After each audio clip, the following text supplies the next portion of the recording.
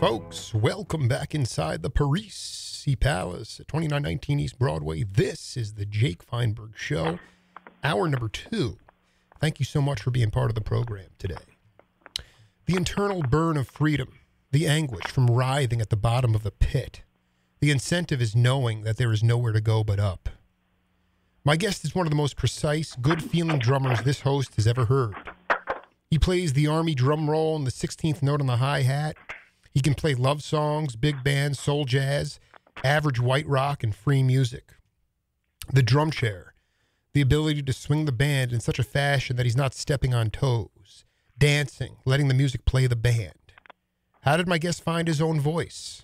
My hunch, it was listening to records, woodshedding, and playing night after night on the bandstand. Stephen Ferrone, welcome to the Jake Feinberg Show. Thank you very much. That was very nice of you. It's nice to hear you, man. Is everything kind of you figured everything out? Oh, I figured it all out. It's just been a week of disaster. Well, I want to tell you, I'm just letting you know, I really appreciate you, and this is only going to be part 1 because we have too much to get to, okay? Okay. You know, can you talk about how you developed rhythm? Well, I mean, I guess I was blessed with a certain amount of natural ability. When I was a child, I'd sit in the high chair and I would beat with a spoon on the tray. You know, when they feed me. We used to listen to the radio. We didn't have TV back in those days, back in the dark ages. And I listened to the radio and I would listen to the music and I would bang on. And so as soon as I could walk, my parents decided that I should do something musical. So they decided to send me to tap dancing lessons. And I did that for like 9 years until I was 12. Yeah. And so in all those, when I used to tap dance, they used to make me tap dance to these what they call standards, you know, Begin to Begin, Old Black Magic, stuff like that, you know, sort of songs like that. And right. So I became very familiar with standards, and so I guess I learned more of how to like the partitions of a song, like the introduction, the verse, the chorus, you know. The dynamic within the song. So that was kind of my first experience with music and rhythm and syncopation. I wanted to ask because so many of the cats that I talk to, they you know, whether it's John Abercrombie, a guitar player, he started playing with an organ trio, and you know, I mean, if you don't have rhythm, you're not going to get a gig. And you know, right. I wanted you to talk about even in England. I mean, literally, I'm looking at your Wikipedia page. Stephen Ferrone is an English drummer. Boom, and that's the end of your history in England. But can you talk about I mean, was your first gig with like an organ trio? Can you talk about who the first leader you worked with was? Well, the first band that I worked with, I was 12 years old, and what had happened was that I just sort of finished doing this. I was in what they call a summer show. I guess they call it summer stock here, where we lived in a seaside resort, and where there was a theater, and so these TV personality stars would come and they would do a summer season. And the tourists from all over the country would go and see these people. It would be something to go and see at night. And I got a job in the children's chorus in one of these summer shows. And while I was up on the stage, like dancing and singing and doing my thing, I glanced down into the music pit and I saw the drummer playing, and I saw how he was playing. I saw him.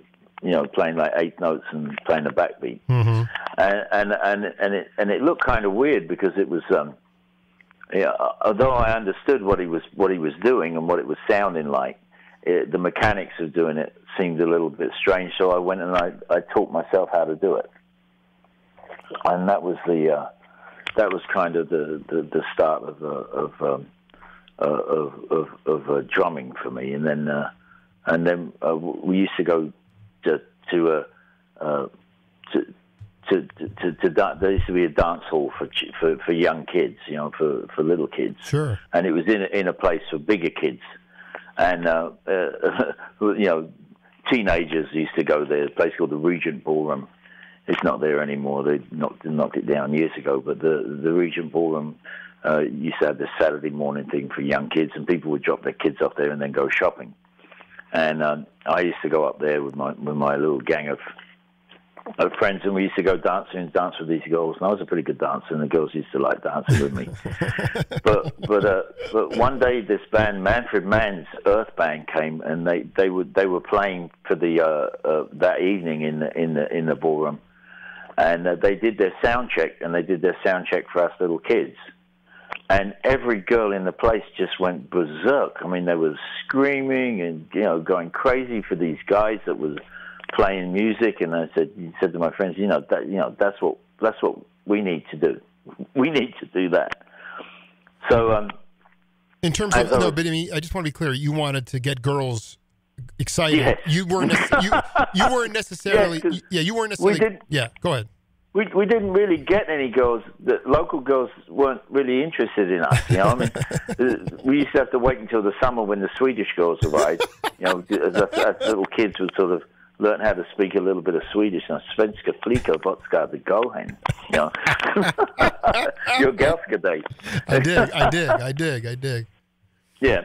So that was about it for us, but the local girls just really didn't want to have anything to do with us. But then these musicians was a whole different story. So we decided we were going to sit down and learn how to play. So one of the kids he had a real guitar. His parents owned a garage, and they had some money, and they bought him a real guitar because we were all pretty poor, and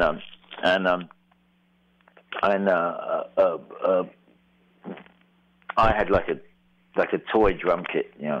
My grandmother bought me like this one drum that was a real drum, right? And it was crappy cymbals and stuff. And we'd sit down and we'd try to play songs. And so the kid who had the real guitar used to hang out in guitar shops. Like kids who have like real instruments, they sort of hang out around guitar shops and they sort of hang out around the older kids who have bands and everything, So he was one of those kids that would try and hang out with the older musicians, the 18-year-olds, And there was a band that was playing, and their drummer was sick, and he couldn't make this gig, And so they were in the shop, and they were. Talking about, I guess they were talking to the owner of the shop and putting up notices and need a drummer for one gig and everything. And this kid told them about me. And they said, well, okay, he's kind of young, but bring him down and we'll try him out, And so kid came running around to my house and said, "Hey, listen, there's these big kids and they got this band and they're going to play this show. They're going to play this at this youth club. Do you want to come and do you want to go and try out with them and everything?" And I said, "Yeah, sure, that'd be fun." Go. So I went running over there. So there, the drum kit, and I just went running over there with my drumsticks and I sat down and rehearsed with them, and then they said, "Okay, you can play the gig on Saturday night." So I went and played the youth club with them on Saturday night, and then they sort of kept me as the drummer. They fired the guy when he came out of hospital, and I was the drummer, and we called ourselves the Flames back then. And somebody actually sent me a photograph of that gig. I have a photograph of the first gig I ever played. Was it like an R&B or rock? Well, how would you describe the music? No, it's a blues band. It's a blues band. Yeah, and they used to write some original. They wrote some sort of original bluesy sort of songs, 12-bar blues stuff. Chuck Berry. They used to take me to go and see these blues tours that came through Brighton. There used to be these blues tours and Muddy Waters and John Lee Hooker, Sonny Terry, and Brownie McGee. I really liked them a lot. That was my first experience. The second experience was an organ trio. Oh, okay. So let's get into. I want to talking to Stephen Ferrone here, one of the most gifted, powerful, graceful drummers I've ever heard. And okay, so in the organ trio, was it a black organ? What was the trio comprised of? No. It was called the Plain and Fancy, and there was a guy named Alan Moskrop who's actually, his family were from Belgium, but he was born and raised in Brighton, and he had a Hammond organ. It was, I think, maybe like a C1 or something like that. Wasn't a B, anywhere near a B3. Thank God, because we used to have to carry it up and down stairs. It seemed like every gig that we played after that was at stairs, and so we would be lugging this organ up and down. And he was really anal about it. He would cover it up and wrap it up in stuff because he didn't want any scratches on the organ and what have you. And there was a girl, Christine. She used to. It was his girlfriend. She used to play saxophone. Wow. And a bass player, which was Christine's cousin, Glenn. And he I don't know what happened to him, but then he went away, and then there was another bass player came. I forget that guy's name. Were you guys like playing like Jimmy Smith and Coltrane tunes? What were you playing? Yeah, no, we were playing more like Jimmy Smith stuff. Yeah, mm-hmm. and songs like Barefoot, and but we would be with like R&B with an organ. So we play like Hold On, I'm Coming, stuff like that. But with an organ. Yeah, I wanted to ask you, part of my show deals in the metaphysical, and I've done 4 long-form interviews with guys like Billy Cobham, talked to McLaughlin, Keltner. I want to ask Ferrone, because when I listen to you play, it seems like it's almost so, I know you're learning every day, but I know it seems like it's so second nature with the chops, fusing it with the feel.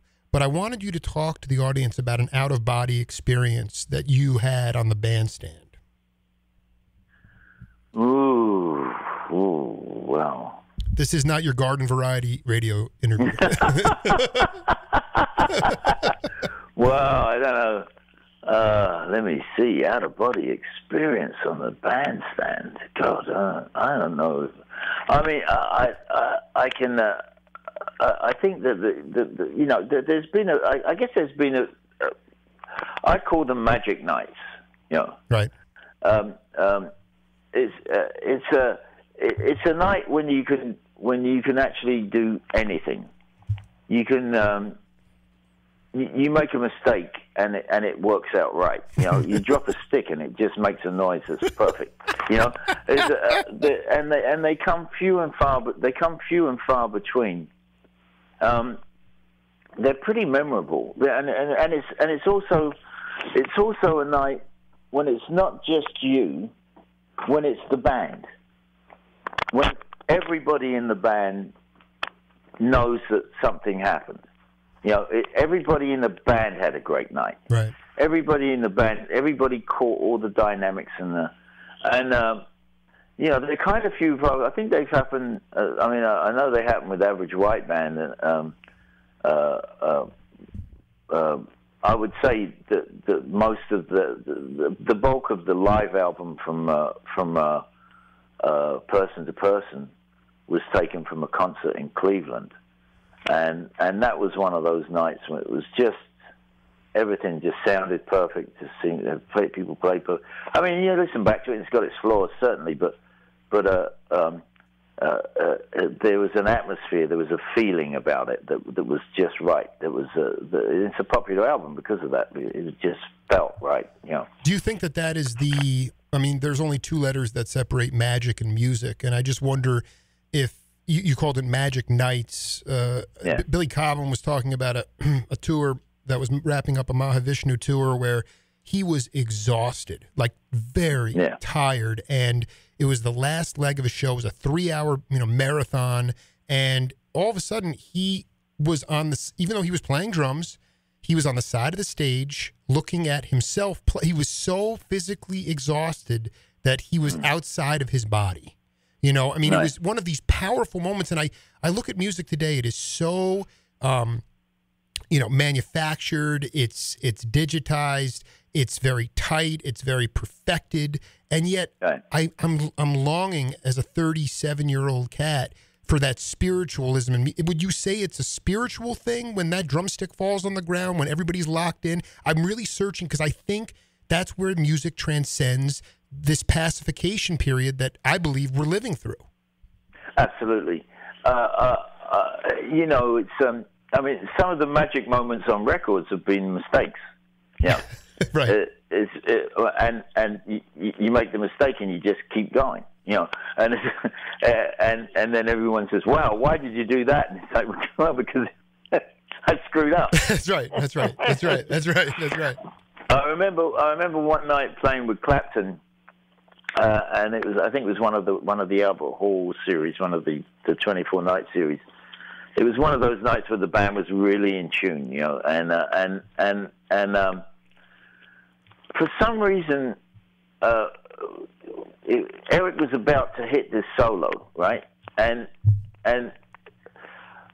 for some reason, I decided to break the band down, like go really quiet, right? And it was usually a point where Eric would just like play really loud, and I thought, well, this might work if I just break the band down and just let Eric go really loud on his own, And I remember, and I just broke the band down, and Eric hit the pedal, and what happened was he didn't have the volume up, but he was playing loud. Right. And it was an accident that if I hadn't have broken the band down at that moment, then you wouldn't have heard it. Right. But it just, I broke the band down. The whole band, and like I say, the band was really in tune. The whole band just dropped in level.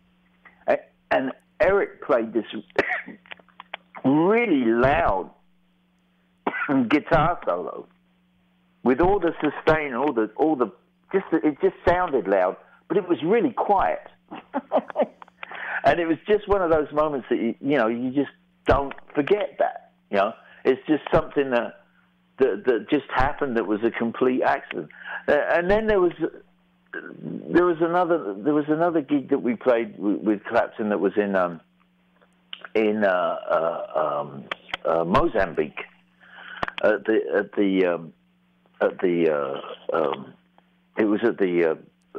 there was a big peace conference because they had a horrible civil war that went on there for the longest time. And they had this big conference, and because of the peace had broken out, for some reason we went there and played. Now nobody knew who we were, and there was a big stadium full of. It was like complete opposite of what we were used to seeing, which is like a sea of white faces with the occasional black face. This was a sea of black faces with the occasional white face. And I don't really know if they knew who we were, but they showed up for this concert. And we started to play this song called Same Old Blues, which is a do, do, do, do, do, do. And so we started to play that song, and for some reason, it resonated with that audience, and they all started to groan. They all started to sing, ooh, ooh, and like 90,000 people all doing that at the same time, and they just started chanting and swaying, and it was just incredible. Wow. It made you wonder if they were sort of going to attack. You know, Stephen, this is exactly what I want to talk about, though. I mean, you were in Mozambique.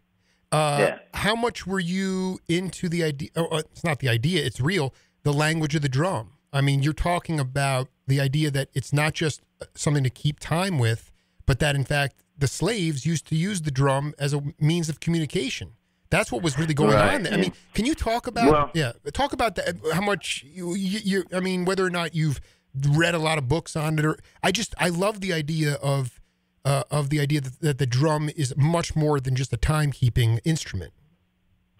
Yeah, I mean, you know, I think, you know, my favorite drummer is Jack DeJohnette, and I have nothing to. I don't play anything like Jack DeJohnette, and I don't never pretended to play anything like Jack DeJohnette, but. So people would say, like, well, how you know, well, what do you get from Jack DeJohnette? And the fact of the matter is that for me, he is so musical when he plays. He can spot something within a band and make it important.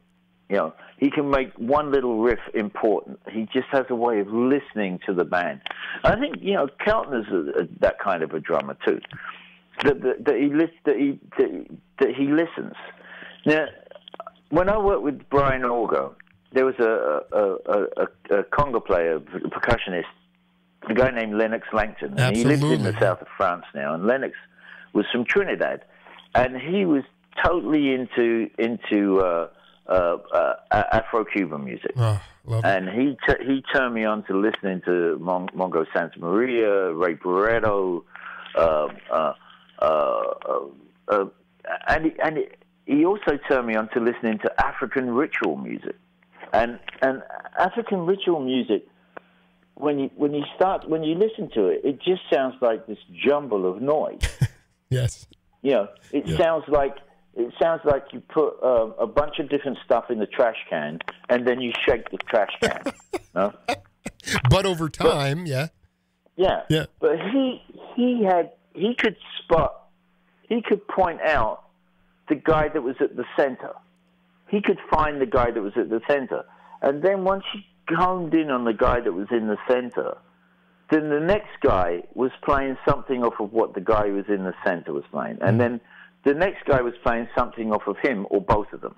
And then the next guy was playing something off of one of them. And then so on and so on and so on. Till you had like 100 guys all playing something that was all off of something that was all these different sounds that was going on, that were all actually playing off of each other, that were playing something that made this cacophony of like a bunch of stuff in a dryer. You know? Right, but it didn't sound. There was a communication pattern going on. Absolutely, they were listening to each other. Yeah. I don't think it's so much about what you're saying; it's more about what you're listening to. Stephen Ferrone, yeah. I mean, I want to tell you, man. I am very. I hope that everything works out with your sound system. Can we please do part 2? Because I did not get to anything I really wanted to talk. Absolutely, I'm really sorry, but you have to blame God for that. I'm going to blame and actually, it's very fortuitous, and I want to thank you for helping me with your power and burning. That's just helping me get through time, and we'll be in touch, Mr. Ferrone. All right. Thank you very much, and I'm truly sorry about Don't worry what about happened today, but it was something that was completely out of my hands. Yeah, set 2, baby, coming up, all right? All right. Later on. Thanks a lot. Peace. Bye. This is the Jake Feinberg Show. It's a good time. Thank you to Skip Taylor, Jackson Kraft, Stephen Ferrone, and Dave Mason coming up at the Fox Theater. We'll see you next week.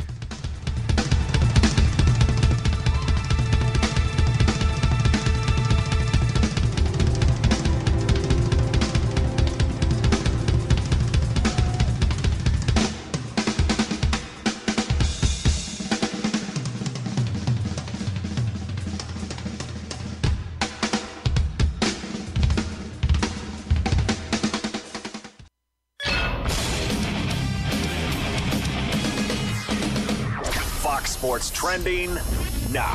Patriots and Chiefs are set to kick off the weekend's NFL divisional playoff slate in just about a half hour from now. Receiver Jeremy Maclin is active for the Chiefs, as is pass rusher Justin Houston. Patriots will have Rob Gronkowski, Julian Edelman, and Danny Amendola active for the offense. Sea Palace, high above 2919 East Broadway. This is the Jake Feinberg Show. Coming to you live on Power Talk. Please go to our website, powertalk.live, download our free app, and stream all of our live local shows, including Solomon on Blast and yours truly, the Jake Feinberg Show. We can't thank you enough for making us part of the program today because, let's face it, I get to interview the cats, the real cats. And last time I engaged my guest, he was in the midst of carnage. His studio was kind of falling apart at the seams. We had a really hot, quick kind of first set, ready to dig a little bit deeper. Stephen Ferrone, welcome back to the Jake Feinberg Show. Hey, how you doing? How you doing, my man? I fixed my studio. It's working great now. Hey, so great to talk to you, man. I remember talking to Chuck Rainey a while back, and after a while, when you have had a lot of success, you've carved out a niche for yourself in the studio with bands on the road. You've seen it all. You've done it all. Your ego comes into play, and you start having to, what he referred to as, manage your ego. And I just wanted you to talk to younger cats, more insecure, about a point in your life when, or at a time even now, when you are still managing your ego, how you do it, how ultimately you come to peace with it, because just riff on that. Well, I was at a memorial for a guy the other day, and they were talking about his career and about how it had only gone but so far, and it's funny because being a musician and being a studio musician is no matter how good you are, you're still in a place of service.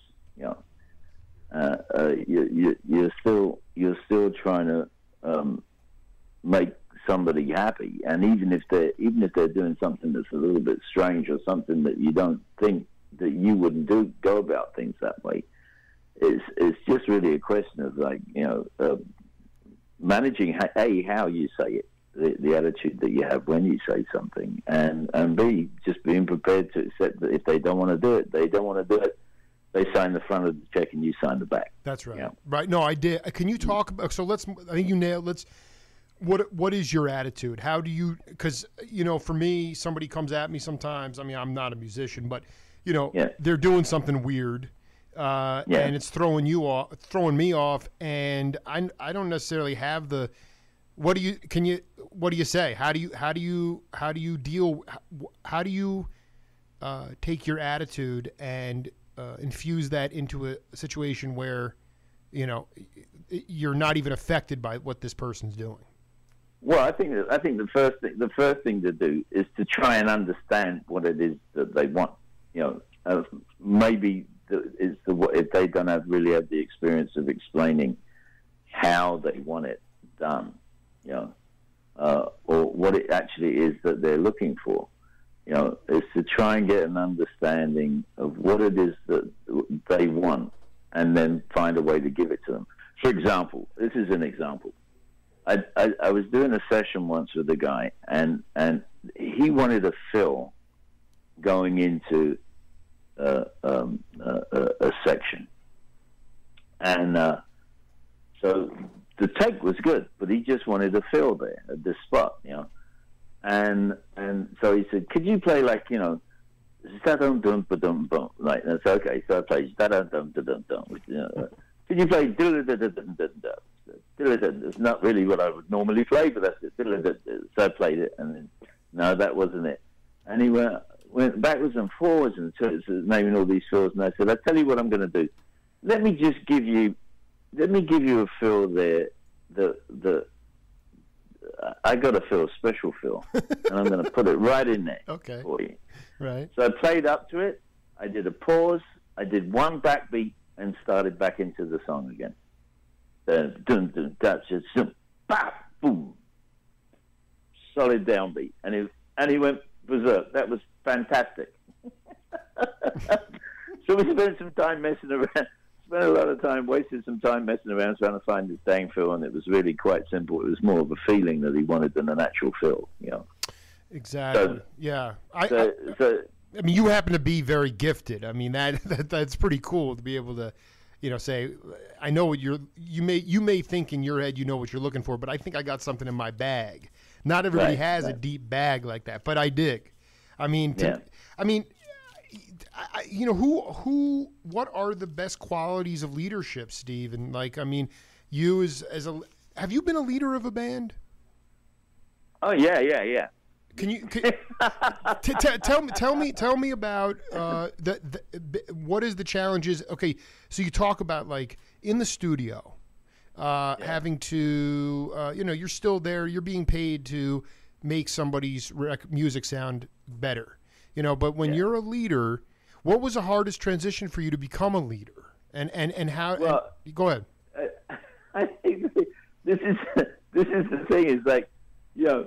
You actually get an appreciation for what a leader goes through. You know, I mean, it's like the number of times that you sit there and you work for somebody and they want to do something. You think, oh God, geez, you know, well, I don't want to do that.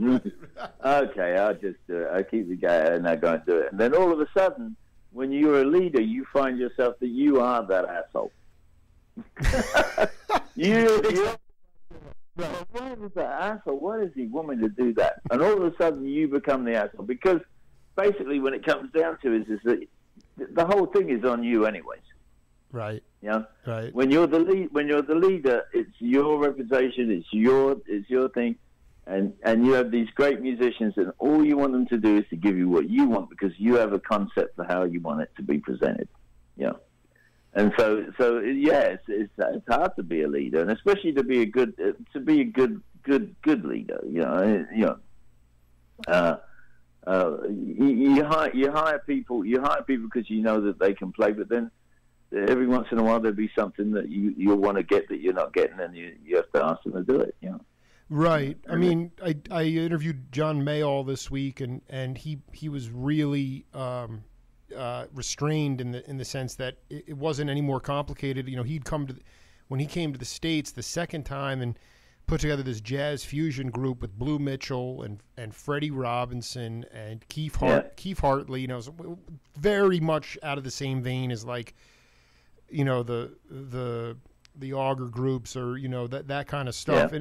And he just said, he goes, you know, I get music in my head.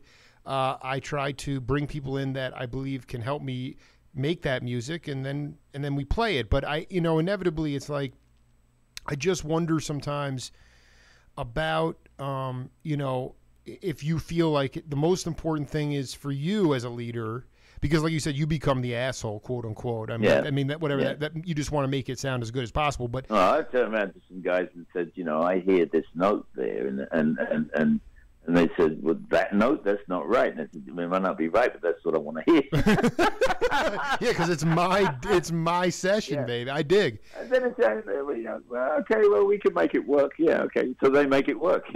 I love it. Once it sounds the way that you want it to sound, then it's right. You know, and I think that, you know, every leader of a band has that problem, and I can actually tell you that I became way more sympathetic to leaders after I had to do it once or twice, you know, and it was like, you know, I kind of understand what they have to go through, so it's you know, it might not be right, but that's what they want. You know? Do you try to make it a point to bring in cats that, and you let them express their own individual sound? Oh, absolutely. You have to. Absolutely. Yeah, absolutely. But, you know, also, if somebody's doing something that you don't like, it's, you know, you can say, that's not really it. That's not what we want looking for. Can we try that a different way? And most guys, you know, you just sort of, if you can just nudge them in the right direction, they sort of get it right away.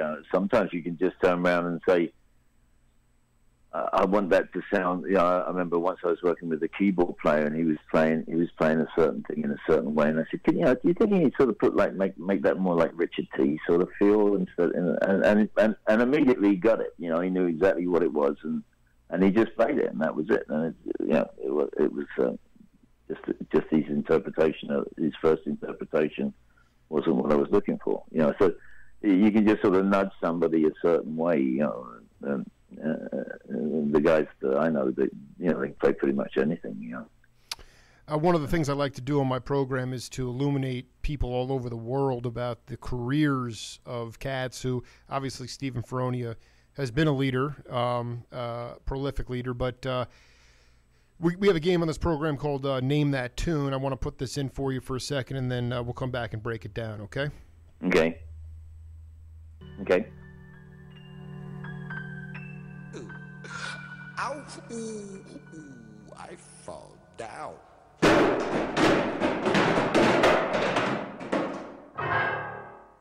On the Jake Feinberg Show, brought to you in part by the Jewish Federation of Southern Arizona, and we thank them for their support. All right, Mr. Ferrone, what do you got for us, brother? I have no idea what that is. This is why I do my show. That was, one of the first. I actually discovered this after the Oblivion Express. This is maybe your maiden voyage with Bloodstone, Riddle of the Sphinx. Name of that tune is "Sign for Me, Dad." I mean, what a funk fest that was. You better pull that album. Me? That's you, man. Yeah, I mean, they were a soul outfit from the UK. Can you illuminate us on how you even connected with them originally? Well, no. Well, actually, they're from here. Bloodstone was from here. Oh, they are. The producer, the same producer who did Freddie King's Burglar album, Mike Vernon, told me that he was working with this band Bloodstone, and I'd heard that they had a single, Natural High, that was pretty popular. Mm-hmm. And he said that he asked me to come over and play with them, and so I came over and did some recording with them, and then they started to work on this movie, Train Ride to Hollywood, I think it was called. That's right. That's right. Mm-hmm. Yeah, and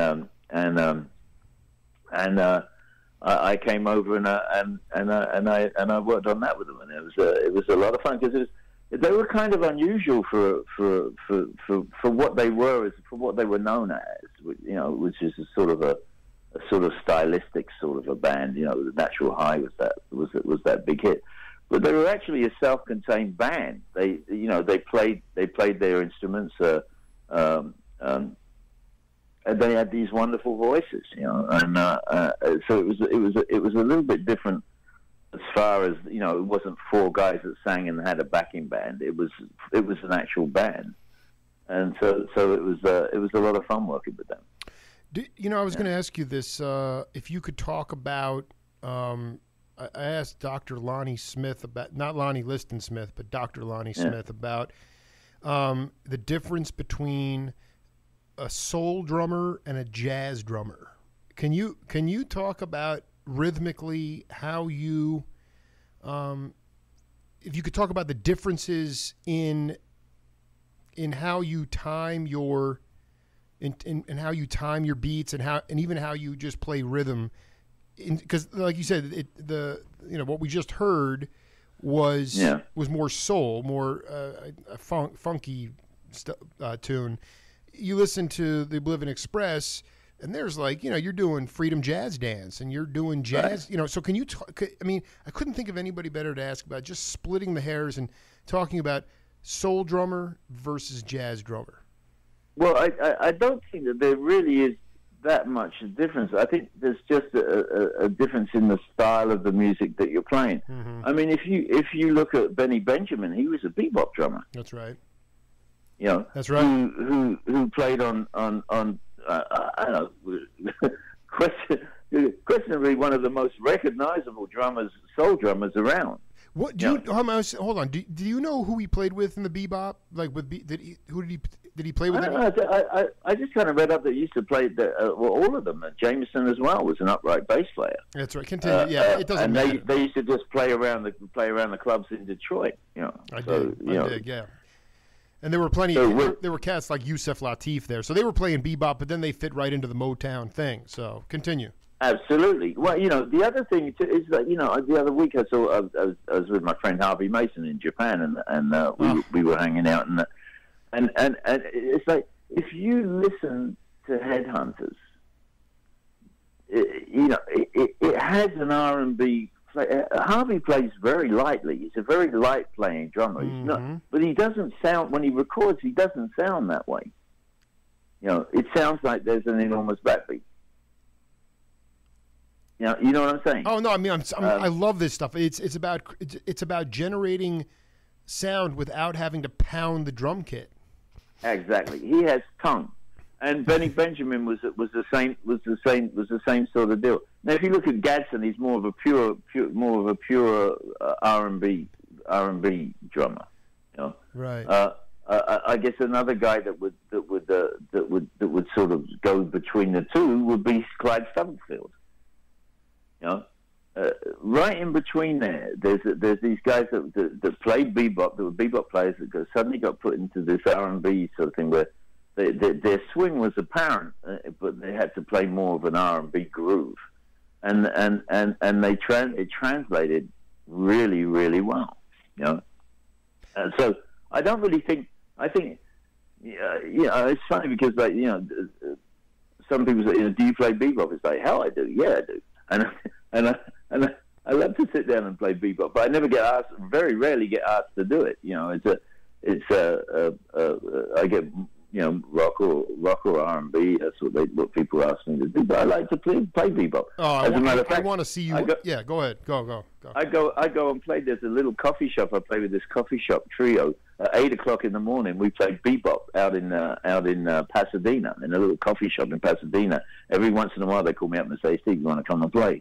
And I just go out there and I got a little bass drum and a snare drum and a ride cymbal and sometimes a tom tom and a hi hat. We play bebop.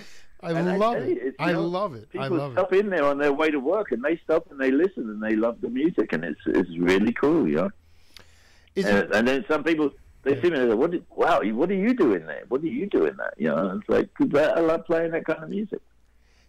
Did you have a chance to cross paths with Miles ever? Once, but I didn't. We played on the same track, but we didn't play together. What track is that? It's a song called "I'll Be Around," a Shaka Khan song called "I'll Be Around." Wow. But he did his solo, and then you came in and did your drum. He played after us, but there was this at the end of it. There's this groove. So, Dad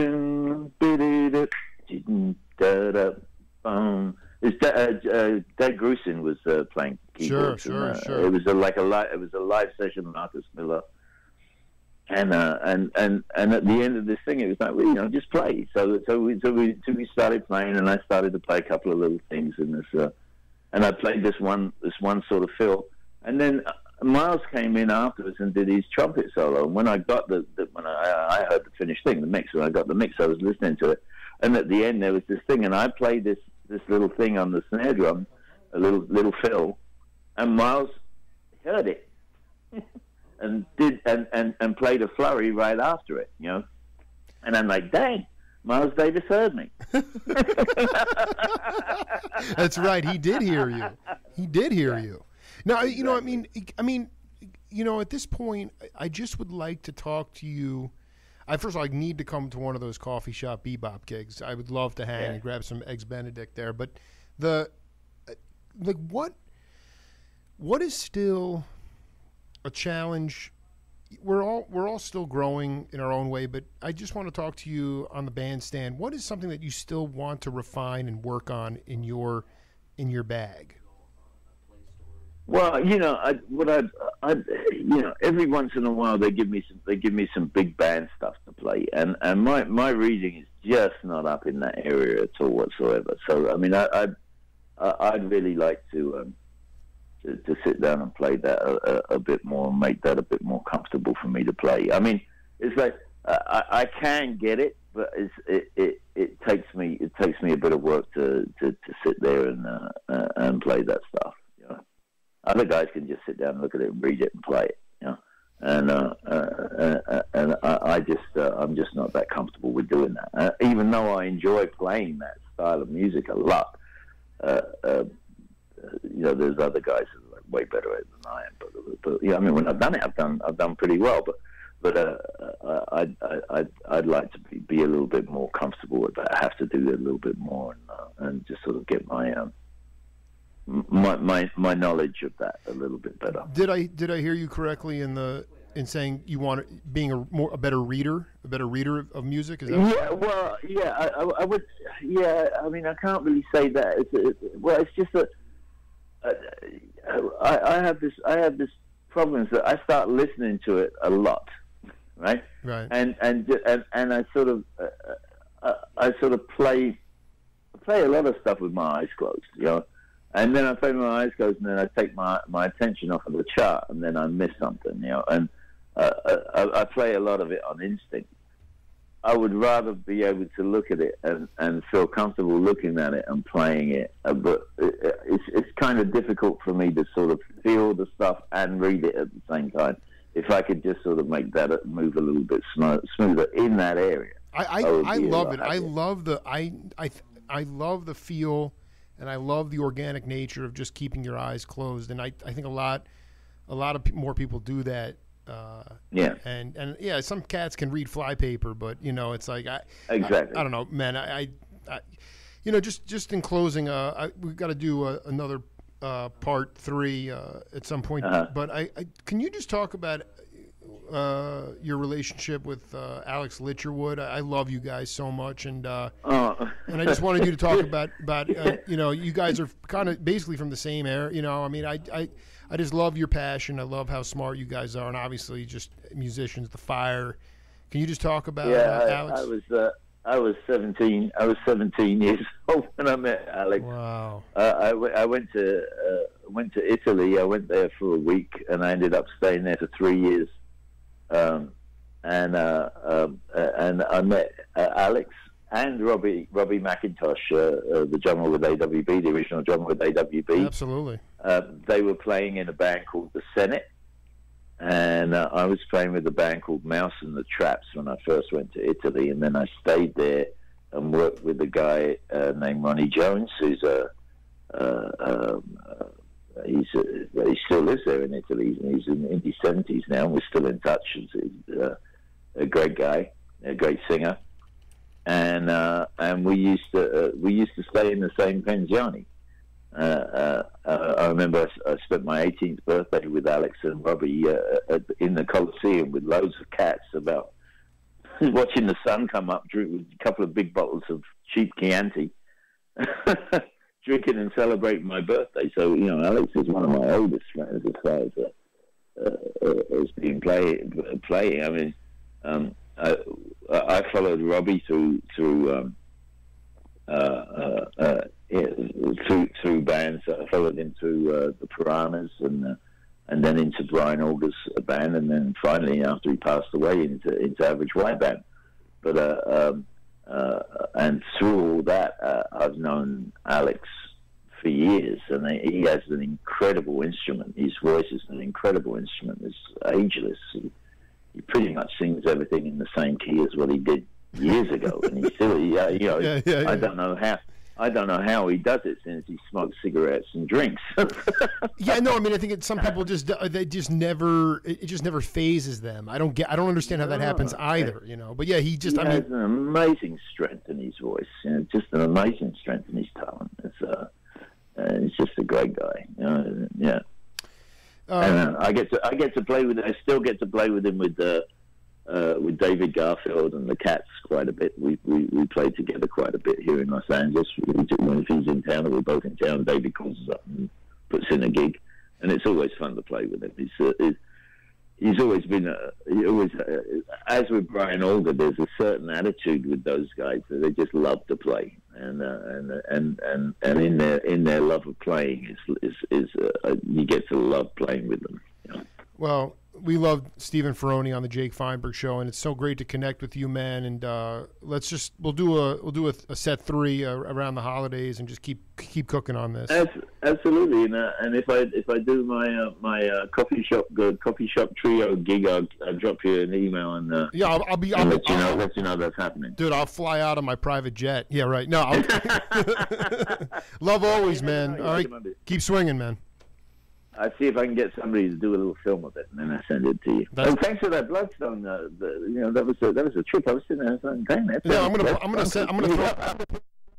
Yeah, you're all over that album, man. It's nasty. Yeah, I'll talk to you soon. All right, man. Thanks, Jake. Later, Stephen. Bye-bye. Yeah. Vote. Don't forget to vote. Don't forget to vote. That's right. That's right. Cheers. I did mine already, so take it easy. All right. And we'll be right back with Geraldine Brandelius on the Jake Feinberg Show.